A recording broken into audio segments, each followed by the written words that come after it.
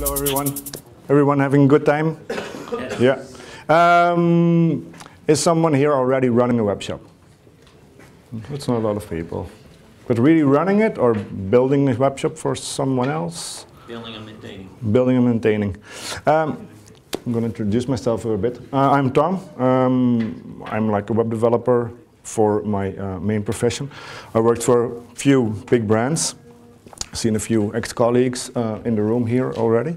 And nowadays I'm working for Miele for their new web shop. But last year I got a bit fed up of working for clients and always having to do what they wanted to do. And there was also a coincidence with an old friend of mine where we were organizing an event where we also wanted to make funny t-shirts.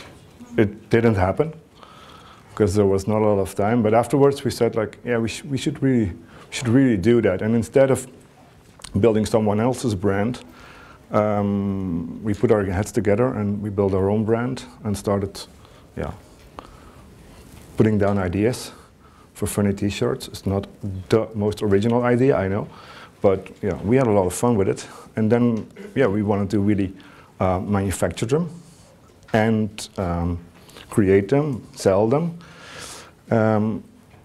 And I had the technical ability to design everything. I had some people I knew from the past where I ordered t-shirts already. We looked through catalogs, we looked through all kinds of fabrics and ideas and which idea we should print first and what should our target audience be, all that kind of stuff. But what would it be called? What would be the future of the whole thing? So we put down a sort of a mission statement. We wanted to do high quality t-shirts. We wanted to be funny. That was and it would be hyper local. We would use dialects in the t-shirts and stuff like that. And the whole tone of voice was really, yeah, a bit silly. That was the whole idea. Then the city we live in got word of it. And they put out an order of 250 pieces at once. So that was nice. It's nice to have a sort of a starting budget. But then we had to get the word out. And instead of working the other brands, we built this brand. A bit vintage, a bit rock and roll, would be t-shirts you would wear to a festival or just to make fun. You have to get you have to get your word out. So you have to have a consistent brand, a coherent brand. That means fonts, colors, stuff like that.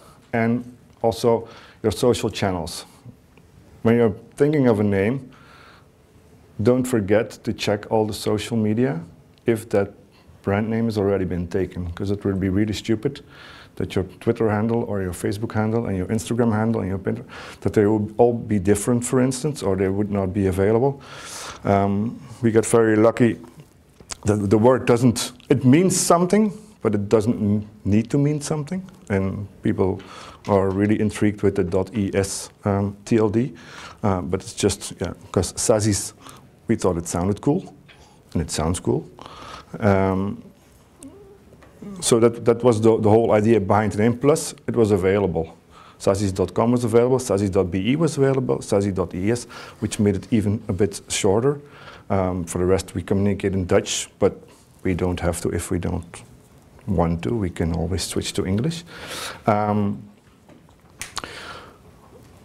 So then we had to create a sort of a buzz to get eyeballs on those social accounts. There's numerous people also in the business of running a web shop, or the manufacturer of the shirts also said, like, your eyeballs is your potential. That's what Bas also mentioned in his talk. First, they have to get to know you. They have to like you before they have like trust in you to buy something from you. I already mentioned it's not really a technical talk like I did in the past. There are numerous ways to build your shop.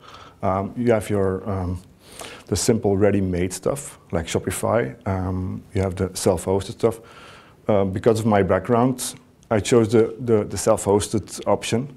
Also because I noticed that a lot of people I work with or talk with always ask me like, yeah, Tom, do you build a lot of shops? And I don't, or I didn't. And I didn't know WooCommerce that good So I thought this is an excellent idea to get to know it much more in depth. I underestimated a few things, like putting in all the different shirts, all the different variations, the colors, the sizes. Also, like how many sizes do you have to order for each?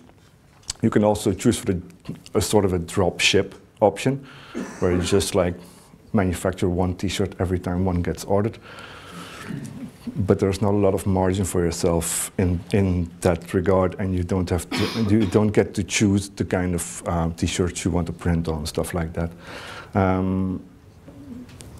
I would suggest WooCommerce with a few plugins which are really make it really easy to do it. Also advise you to put in the SKUs for each product, for each variation. So that means this sweater for female, for men, in a different size and a different colors. That means a lot of SKUs, certainly because this was not the only sweater. But I cursed very hard when first orders came in and I didn't have the SKUs set up already. Also for your pricing, you can check your competition. And I know everyone wants to stand out and have a nice packaging and stuff like that. But keep in mind, it costs a lot. It's also a tip I got from one of my friends who's running a bigger web shop. Like, count everything, make sure that's been paid for. A bit about technology. Actually, if you look at this poster, I think I'm using Yoast, I'm using WooCommerce, I'm using Combel, and I'm using Molly for the payment. And if you get that set up, so I'm sponsoring you guys now a little bit back. It's really doable, but think about all the time. Don't calculate or don't pay yourself an hourly rate, because you won't earn something the first 5 years, I've been told. For me, it was like a hobby, extra income, yes, but it takes a lot of time, takes a lot of motivation, and clients do the weirdest things. Like, my daughter came back from school with money. Your dad knows what it's for, and I don't know anything what it's for, because they have a hard time ordering online, so they try to bypass that, try to avoid all that kind of stuff. We also had a pop-up store, which was not really our pop-up store, which was the client, the city, selling those 250 T-shirts. They started switching them around. A lot of things you don't think about up front, but will happen anyway, so that got a lot of confusion. And also, when you're delivering yourself, and I'm gonna make that my final note, when people are not at home, leave a note. Don't put a bag to their back door. Dogs like T-shirts very much. Okay, if you have any questions, hit me up later. For me, it was a nice experiment. I learned a lot about it. I had just a few minutes, but if you want to talk later, I'm available.